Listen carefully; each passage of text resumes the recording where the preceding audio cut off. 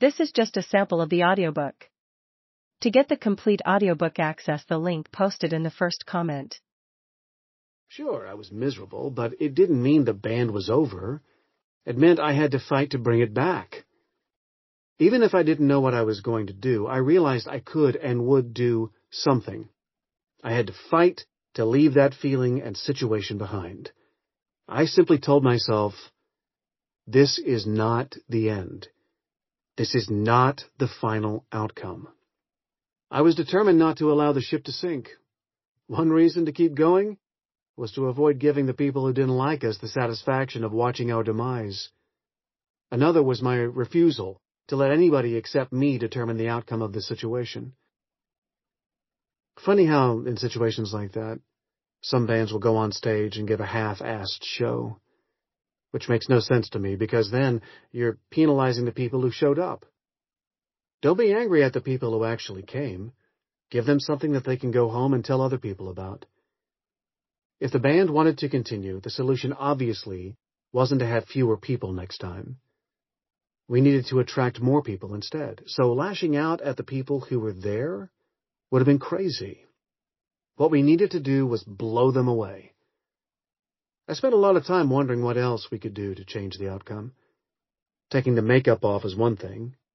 Creatures was a terrific album and a great declaration of our resolve to come back even stronger, but it fell on deaf ears because people were tired of seeing us the way we had always looked. Maybe they were unable to embrace other personalities or other faces in makeup. And it was clear to me that people were listening with their eyes. I had wanted to take the makeup off for Creatures, but we didn't. So, for Lick It Up, it was a no-brainer.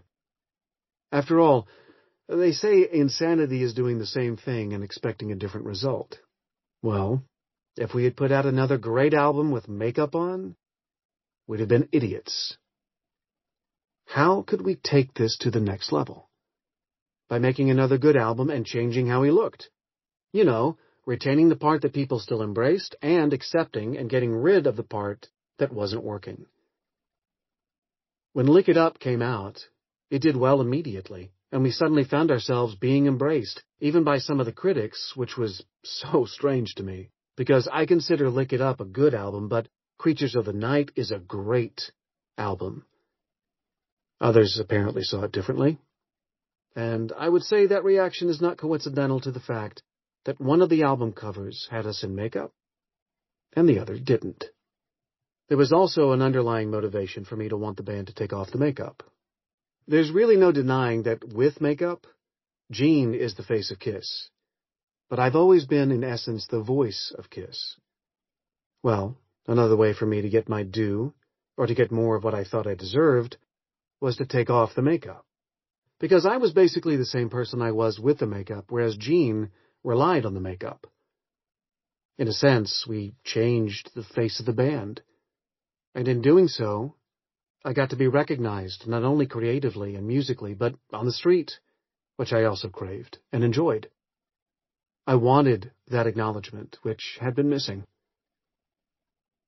It had always seemed odd to me that when I read something in the media about Kiss, it described Gene as the front man of the band.